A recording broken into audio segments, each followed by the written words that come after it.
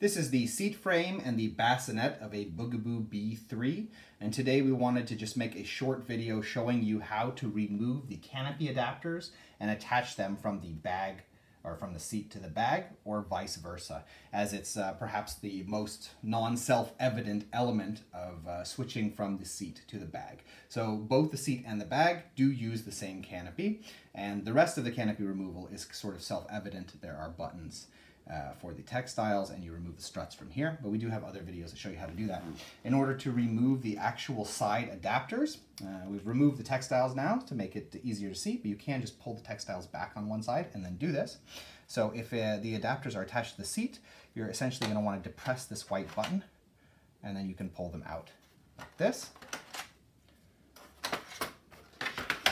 And then when you take your bassinet, if you look at it on the side, there's a little slot here, and you can press them in the same side going in on the same size as they did on the seat. Now if you need to remove this then in order to switch it back onto the seat, all you need to do is to lift up the mattress, and you'll see that there is a little well that leads down to that button. So you can again press it and then pull out the canopy adapters. So in any case, that is how you remove or attach the canopy adapters from either the bassinet or the seat frame of a Bugaboo Bee 3 as you're switching from one to the other for use with children of different sizes. We hope this video was useful to you, and if it was, we ask that you subscribe, as it helps us to continue making videos in the future. Thank you.